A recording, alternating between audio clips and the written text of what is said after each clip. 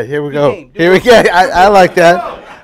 Hey, I appreciate that. I appreciate that. And being an old baseball player, and I'm sporting this CBU gear this morning because my son is a assistant baseball coach at Cal Baptist University, and he's the head of recruiting. And they start the playoffs today, and they got the best of the best up in Azusa Pacific. They play Azusa Pacific today. There's Chico State's in there, UC San Diego, Cal Poly Pomona, and Dixie State from Utah. And I tell you what, these kids can really play some baseball. Every year, they'll have 4 or 5 kids that get drafted into the pros. The NCAA calls Cal Baptist University Pitching U, which means pitching university, because every year these kids just are able to make a living at playing the game of baseball. So I'm sporting this in honor of my son. But for me, it's crazy because I went to Chico State, and so they're there. I got my bachelor's degree in physical education. Back in the 80s, they called it recess. I got my degree in recess. But then after I got fired from the corporate role, right down the street here at Guyton, after 23 years, there was a reduction in force, and I told my wife, now what do I do? Now what do I do? And so I ended up going back to school to APU, and I got my master's degree in multiple subjects. I became an elementary school teacher at Light and Life Christian School. And I did that forever until attendance ran out of that. And then Pastor Gary Ennis from Lamb's Fellowship. I actually started out with that church 20 years ago in the living room with 36 of us. We were a church plant off of Pastor Marty's church, Lamb's Fellowship, Marietta. And I started that, and about 8 years ago, Pastor Gary said, "Hey, are you ready to come full-time ministry?" And I said, "No."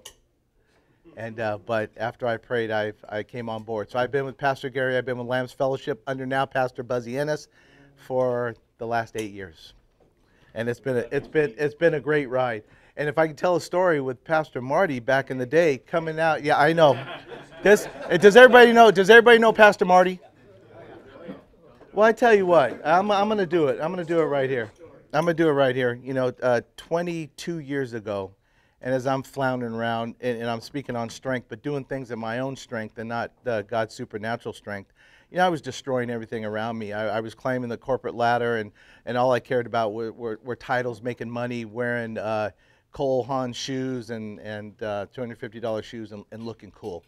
And so my wife at the time, she was number 5 on the list. My kids were up there, but you know what? I needed something more. And to my wife's credit at the time, she said, "Hey, we are going to the Catholic Church. Let's go over to Lamb's Fellowship. We've heard some things about Lamb's Fellowship." And so we went to Lamb's Fellowship, and immediately, between the worship, between Pastor Marty's teaching, I'm in tears every doggone Sunday. And I'm not sure why I'm in tears. But we know why, right, men? We know why. And so it's been a love affair, not only with Pastor Marty for 20-plus years, but it's been a love affair with our Lord Jesus Christ. And he changed my heart. He transformed my heart. And now I'm in the business of loving on people and hope they see that same love and they want to come along. Amen? Amen. And so that's where it starts. So it's your fault, Pastor Marty. It's your fault that we're here. That love affair, yeah. Oh! Speaking about love affair, we have our church, and so I'm going to be bouncing all over here. I hope you guys have a long time this morning. Speaking about love affair, our church likes to be called Serving the City, Being the Church. So we like to get outside of our 4 walls a couple times a year and go work on people's properties. And, I come up to this property, and this guy's out in his front yard, and the grass is high, the weeds are high. Me and Dan Lincoln are in the car, and I roll down the window and said, "Hey, my brother." He goes, "Yeah." I go, "Hey, man, we like to love on your lawn." And I'm with Dan Lincoln, and Dan's looking at me like, "What are you doing?" No, we don't want to make love on your lawn. We want to love on your lawn. We want to mow it. We want to take care of the weeds. We want to do that. So we did that for a long time, and that didn't last. All right, well, let me get to my notes here. Let me get to that.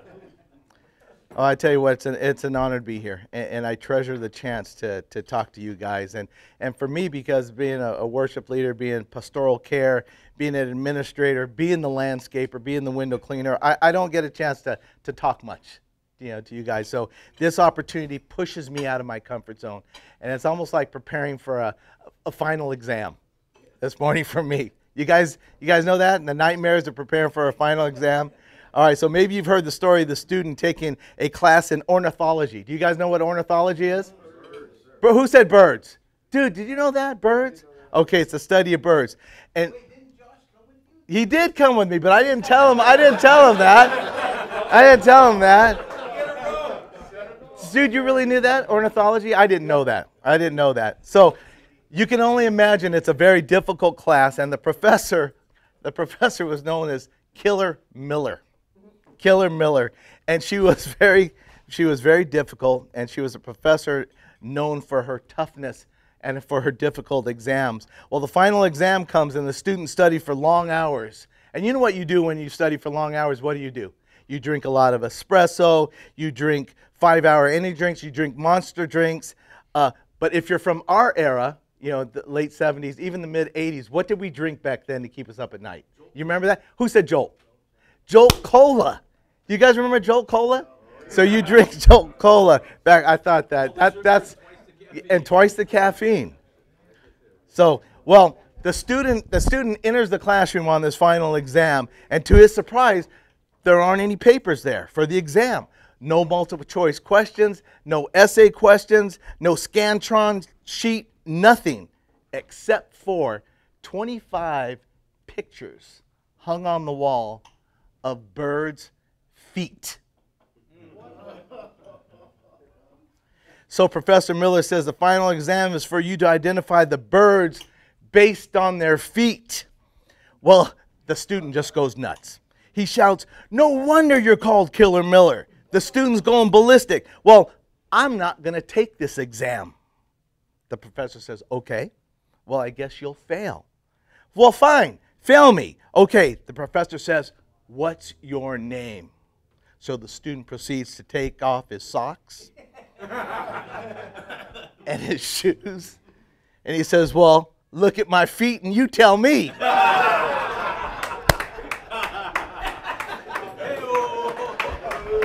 He still failed. He still failed. Well, we all know the final exam is coming, but we don't know the day or the time. Amen?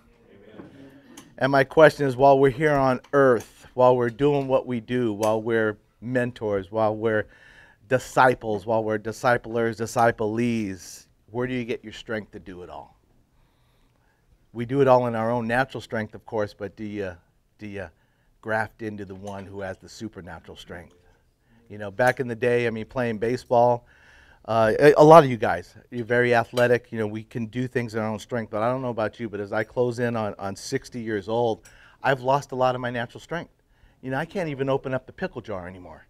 I got to give it to my wife to open up the pickle jar. So I know what it's like to start losing that strength. So we start losing the physical strength. What do we need to hang on to? What do we need to tap into? His supernatural strength, right? So the song we just worshiped sings, "Strength will rise as we" what? As we wait upon the Lord. And it says in Isaiah 40:31, and it's very familiar, "But those who hope in the Lord will" what? "Renew their strength. They will soar on wings like eagles. They will run and not grow weary, and they will walk and not be faint." Isaiah was talking to Israel and telling them the Lord is their everlasting God, the creator of the ends of the earth, and we know the creator of the universe, and says hope and trusting in the Lord will give way to what? To God's strength. The word strength is mentioned 360 times in the Bible, applying both natural and supernatural strength. Natural strength, which I don't have anymore, was really summed up for me in this particular movie. Anybody see Les Miserables? Anybody? None of you guys? None of your wives made you go see Les Miserables? Only one? Rick? None of you guys? Oh, the old one. Everybody see the play? The musical? Through the whole music. What'd you think about the music? I tell you what, the music spoke to me. It was like a worship set for me. I truly got, you talk about strength, I truly was inspired by the music of that movie. And so I ended up going to the movie, and I was in Indianapolis at the time, and I didn't know what I was getting to. I was going to the movie with a bunch of people. It wouldn't have been my first choice. But I'm a Hugh Jackman fan. Do you guys know Hugh Jackman played the part of Jean Valjean? And Anne Hathaway, who better than Anne Hathaway? Is this on tape? Sorry, baby. You know I love you. You know I love you. Anne means nothing to me. Well, I go to Les Miserables because it says natural strength, which I don't have anymore, was really summed up for me in the movie, the play Les Miserables. And Les Miserables was a 1,500-page novel by Victor Hugo. You guys know that name, Victor Hugo? And of course, it was made into a Broadway staple and a great movie. And I'm really surprised your wives haven't made you go see that. But the novel is based on the time of the far-reaching social and political upheaval in France that lasted from 1789 to 1799. Kind of sounds like today, doesn't it? You know, with far-reaching social and political upheaval. And it follows the lives of several characters, particularly the struggles of an ex-convict, Jean Valjean, and his experience of redemption, which is a really powerful story. You guys should watch the movie. It's really good. But the main character, Jean Valjean, played by Hugh Jackman, and I'm a fan. You guys a fan of him? Yeah. Doesn't he do something with something like that? Well, here we go. Jean Valjean is going to be released from prison after 19 years. 5 for stealing bread for his starving sister and her family, and 14 more for numerous escape attempts, is finally being released. Now, this just blows my mind about strength. But the scene in the movie before Jean Valjean is released is they're pulling in this huge ship. You're talking back in the 1700s. And ships weigh about 1,200, 1,300 pounds. And you got all the prisoners bringing this ship into dry dock. So if you can only imagine, they're all with ropes. And this ship is gigantic. You guys ever see the Star of India down in San Diego? Similar to that. So my question is, where do you get that kind of strength? Is it natural or is it supernatural? So these prisoners were holding a rope tied to the ship as they pulled into the dry dock. Now, pulling that ship looked like the meanest, toughest, death-defying game of tug-of-war you'd ever seen. With your opponent, the ship, and the sea. Now, that ship, like I told you, weighed between 1,200 and 1,300 tons. Now, rhythmically, with the crashing waves, the prisoners had to tug the boat as the waves came in. So you got their rhythm. They're in rhythm with themselves, but they're pulling this boat. And it just looks outrageous. But then you're talking France, where the water temperature runs about 53 degrees. Now, for us, that temperature, today's surfers would have to wear a quality wetsuit, neoprene hood, gloves, and boots.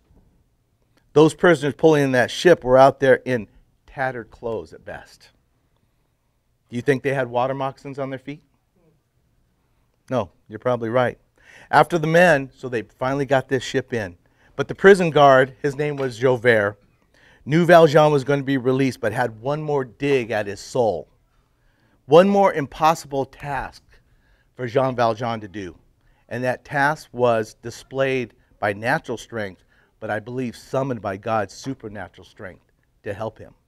Prison guard Javert told Valjean to pick up and move out of the way a 35-foot mast or beam. So you can imagine with a ship weighing about 1,200 to 1,300 tons, how much that mast weighed. The world record for a squat lift is 1,268 pounds. I imagine that this beam weighed more than that. Painfully, Valjean leveraged his body to get in position to lift that mast. As he lifted this heavy mast, even the muscles in his face were doing their best to help him lift. Watching Valjean attempt the lifting of that mast had me thinking, wow, that dude's pretty strong. And where does someone summon that type of strength, especially after the brutal task of bringing that ship into dry dock? Where does he get it? So mustering strength only divine intervention could pull off. He lifted and he pulled that mast over to Javert and he dropped it at his feet. I can't help but wonder, where did he get this physical strength from? Because you figure you're in prison for 19 years back in the 1700s, and I write He didn't probably have a workout area like they do have now, where you can pump weights and get that kind of strength. What type of nutrition would you need as an Olympic athlete to get that thing up? All right, you'd have to have great energy to lift that mass. I'm sure he didn't have Power Zone type smoothies that morning with the best of ingredients that would have all the actin and myosin and all the neurons and synapses in his body firing off at top level activity.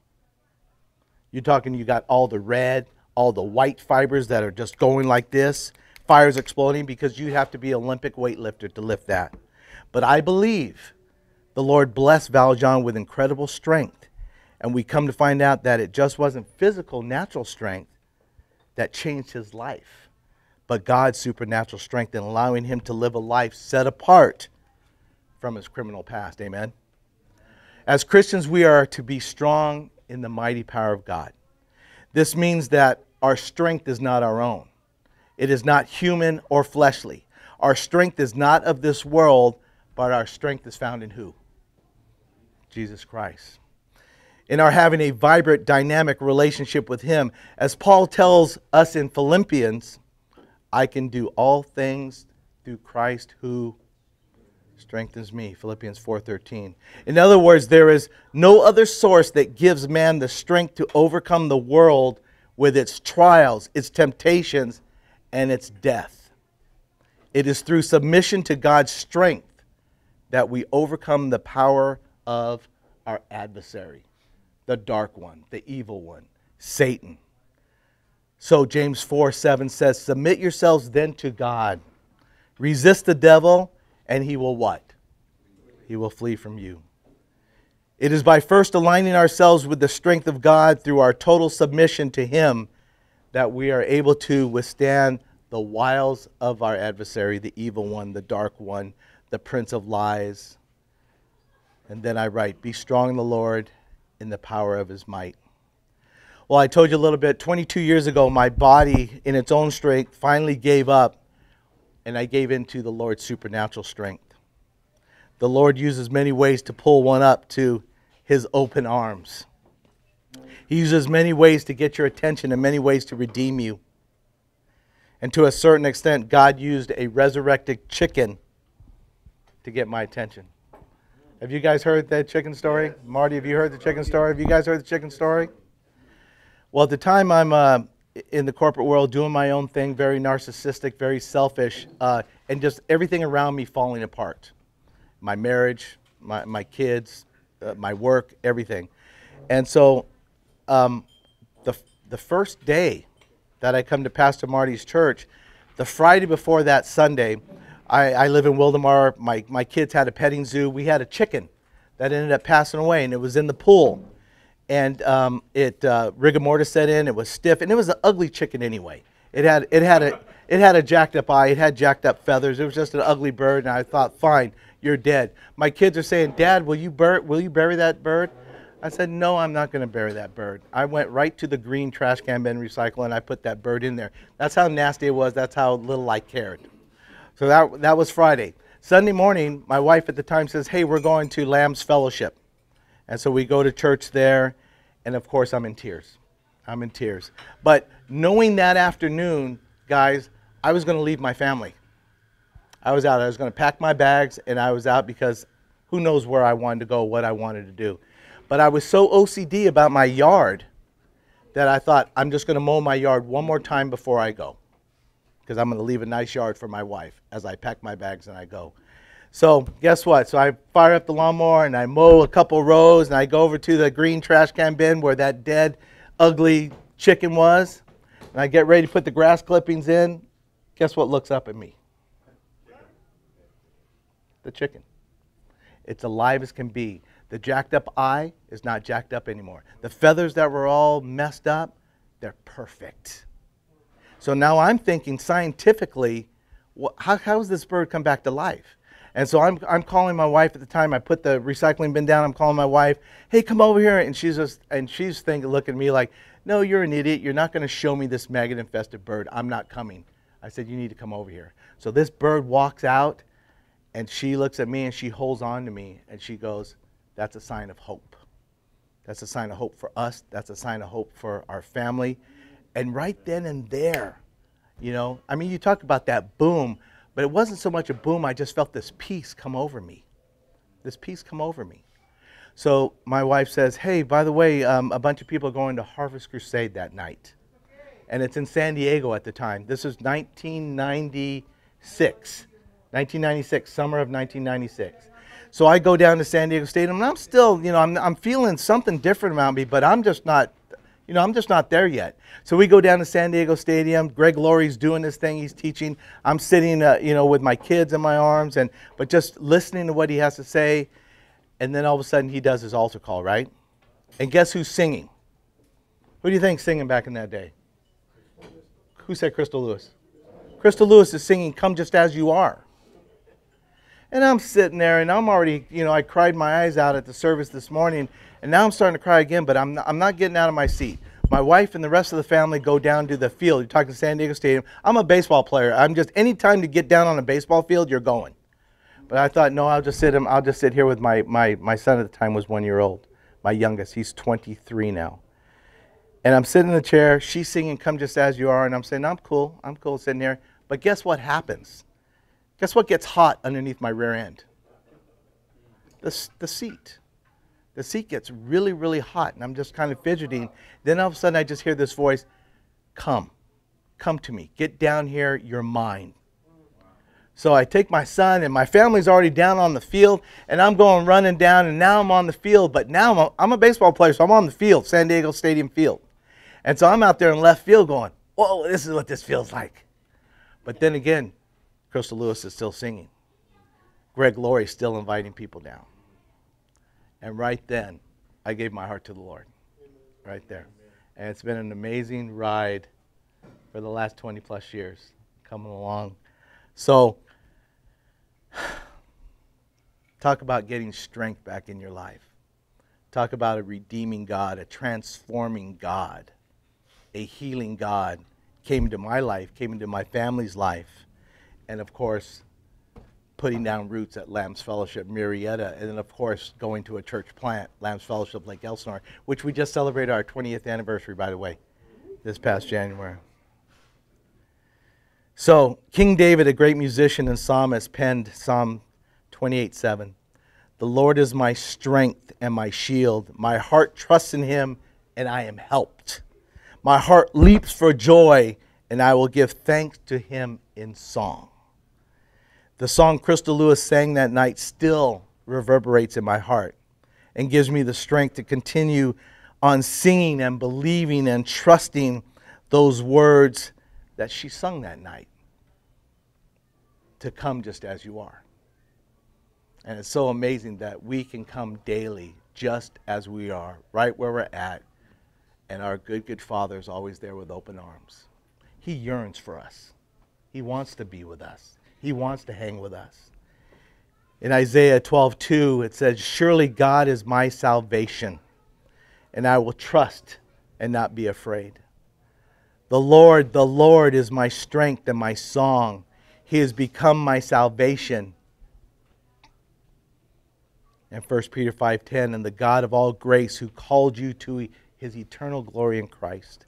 After you have suffered a little while, and I know that we've all been through our suffering, and I went through years and years and years of suffering, will himself restore you and what? And make you strong, and make you firm, and make you steadfast. That goes for King David. That goes for me. That goes for you. That goes for Jean Valjean. And all of us. Jehovah El Shaddai, the God of my strength. May we leap for joy and give thanks to the Lord, for his love endures forever. Can I get an amen? Amen. And may I sing one more song? Can I yeah? Marty, do you mind? And would you tune it up and bring me a monster drink? Oh, I need what's that strap too? I got that strap. Oh, you took it. I'll take that. I'll take that strap. And you know what? Let me have that black capo right down there. You really took this thing apart, didn't you? I'm not sure if this thing's tuned now. Well, even though yeah, is that still going? Sorry. Even though I talked a lot about, worship's been a really big part, and Pastor Marty penned a lot of songs that I cut my teeth on, back in the day. But I know there was a church, when I first started doing worship back in the 90s, there was a church that in England that was really struggling with worship songs and performance worship songs. And so it got to the point where they stopped doing worship because it became too much of the show. So they stopped singing songs. They started just worshiping with psalms and proverbs. And so Matt Redman, that was his church, and so he penned this song. So would you guys stand up with me? And I know you know this song. And if you know it, go ahead and sing it. When the music fades, all is stripped away, and I simply come, longing just to bring something that's of worth that will bless your heart. I'll bring you more. I'll bring you more than a song, for a song in itself is not what you have required. You search much deeper within, through the way things appear. You're looking into my heart. Come on, man, I'm coming back to the heart of worship. And it's all about you. It's all about you, Jesus. I'm sorry, Lord, for the thing I made it. When it's all about you, it's all about you, Jesus.